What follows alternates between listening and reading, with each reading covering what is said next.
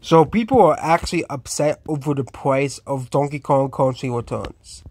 Like, this is seriously what people are like. People complain, oh, where's our ports? Where's our games? Why don't Nintendo bring back the old games?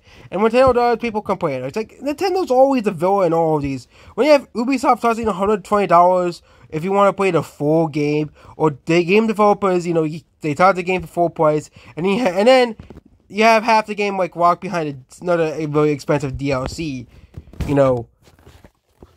People are complaining about an old game being $60. Really?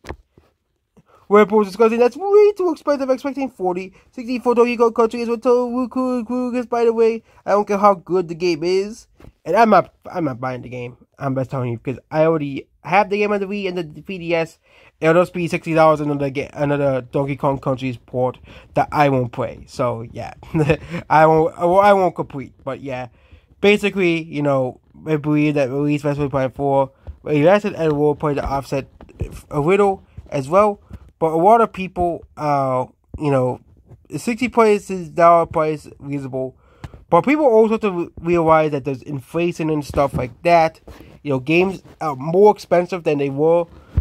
Are technically cheaper if you look at inflation. Okay? Because a $60 game in 2008, for example, will be way more expensive than a $60 game now. Okay? Will be, they have not really changed the price of games until very recently, where they try to put $70 games because of greed and stuff.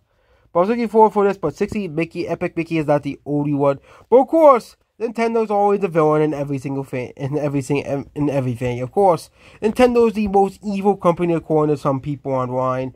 Nintendo's the most evil company, and it's just so funny that these people are still upset over the price of games. And they'll be like, this is why we buy with video games. And that's about this video here. Goodbye.